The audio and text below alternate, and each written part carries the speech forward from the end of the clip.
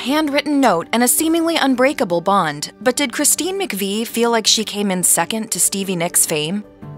On November 30th, 2022, Fleetwood Mac confirmed the saddening death of their longtime band member, Christine McVie. Moments later, McVie's family released a statement on her official Instagram account, which read in part, "It is with a heavy heart we are informing you of Christine's death. She passed away peacefully at the hospital this morning." The statement concluded by revealing that the musician was surrounded by her family at the time of her death. And while McVie's official cause of death has yet to be released, the singer previously suggested that she was dealing with health complications that would prevent her from returning to the stage. She opened up about her struggles to Rolling Stone in June 2022, saying, "I'm in quite bad health. I've got a chronic back problem which debilitates me. I stand up to play the piano, so I don't know if I could actually physically do it. What's that saying? The mind is willing, but the flesh is weak." McVie was unable to reunite with her bandmates in recent years. However, following the singer's death, fellow Fleetwood Mac star Stevie Nicks shared a touching tribute to her friend. She wrote in a letter posted to Twitter, "A few hours ago, I was told that my best friend in the whole world since the first day of 1975 had passed away. I wanted to be in London, I wanted to get to London, but we were told to wait." Nicks also shared the lyrics to Haim's Hallelujah, adding that she longed for the chance to sing the song to McVie before her untimely death. Christine McVie was a member of Fleetwood Mac for a few years before Stevie Nicks joined the group in 1974, and the British songstress welcomed the American newcomer with open arms.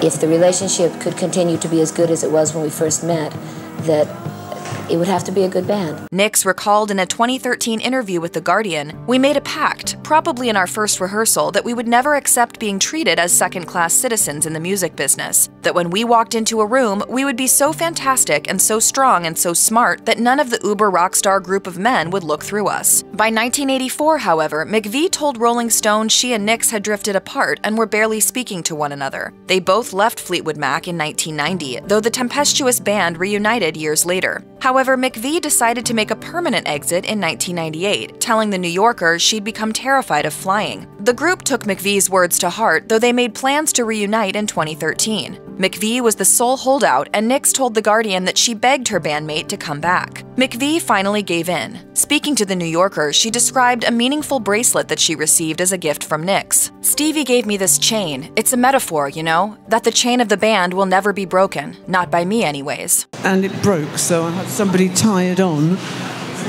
Really means the chain is never going to break again. As Fleetwood Mac's only female members, it was impossible for Nicks and McVie to avoid comparison. Both women were gifted songwriters with distinctive voices, but each artist brought something different to the table. Among McVie's many contributions to the band are several uplifting songs. "Don't Stop" is a motivational tune about moving on with a sunnier outlook on life, and "You Make Loving Fun" captures the pure bliss of a blossoming romance. However, while the latter mentions magic and falling under a spell, it's Nicks who was often associated with witchcraft, thanks in part to her more mysterious, mystical lyrics in songs such as Sisters of the Moon and Rhiannon. Tragically, it's possible that McVie felt that she never got the credit she was due, at least compared to Nicks. She laughingly told The Guardian in June 2022, "Not too many women have said, 'Thanks for groundbreaking,' to be honest. I'm sure I was appreciated, but it wasn't hero worship or anything like that.